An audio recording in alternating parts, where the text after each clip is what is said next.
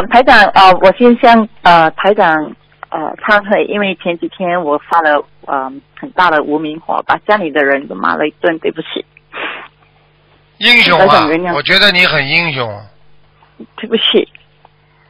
菩萨就这么来啊，做菩萨在家里是这么做的。我们马来西亚一个同修，那过去呢老骂太太啊，现在修心了。他太太骂他双手合十跟太太说对不起，是我做错了。他太太现在拼命在修，说我再不修的话我赶不上你了，境界不一样了。你好，你在给菩萨脸上抹黑啊，学佛学到这样啊，动不动就发脾气啊，想干嘛就干嘛的。我做错了，对不起。你自己后悔不后悔啦？后悔。有什么意思啦？你告诉我，发掉之后难过不啦？难过。你有本事发掉之后开心呀！发脾气是全世界最亏本的生意啊！伤了别人伤了自己啊，自己还要后悔，还没有这么快的解决的。用菩萨给你念经的嘴巴去骂人的，修得好呢，像佛呢。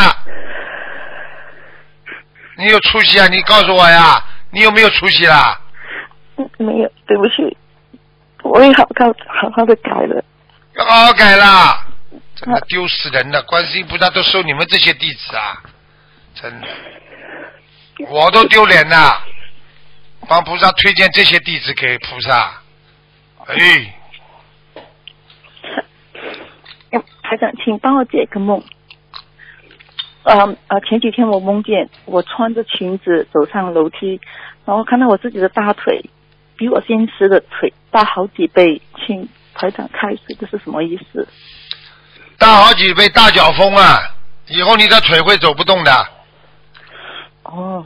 以后你年纪大，你现在胖不胖啦？不胖。开始胖起来了不啦？是的。好啦，他的晚年嘛走不动啦。那脚肿啊，脚肿啊。哦 ，OK。那我应该怎么样去预防这个？去多骂人，在家里发脾气，多骂人。啊。对不起，我做错了。腿会就不会毛病就会好了。怎么没出息的？学菩萨这么容易的？不忍辱啊？哪个人活在世界上不忍辱、不忍耐的？不忍耐连家都没了。跟孩子不忍耐，孩子都离你而去了。跟老公不忍耐，家都没了。你社会上的人你不能忍耐呢，他就整你呢。听不懂啊？听得懂。好了。对不起。好好努力改。那我要念什么经文吗？对于这个大腿的那个。没什么讲的，多放生。好，有。